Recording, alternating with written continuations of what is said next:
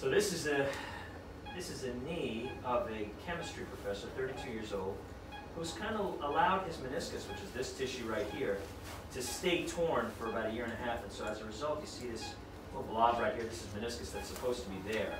And this is the tear here. So what we're going to do is we're going to clean that out. Here, shaver.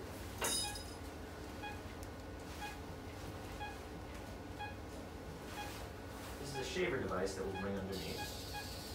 And we just go right in and we shave that tissue. Now, some would ask, can you repair the tissue? And the answer is we could try. But I don't think that's going to work really well in him, unfortunately, broke.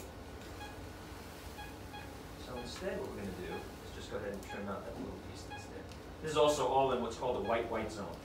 White means there's no blood, as opposed to red-white zone where there's a little bleeding, or red-red zone where there's a little bleeding. So that's more stable now. And then Steph, if we look and see how stable it is, otherwise it's pretty good, right? Yeah, I think so. Shave? Yeah. And this is some synovitis that we're going to remove as well.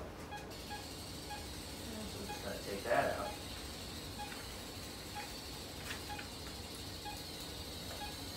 That not only removes the inflamed synovitis, which hurts the patient, remove that, but we also get to see that, which is also important.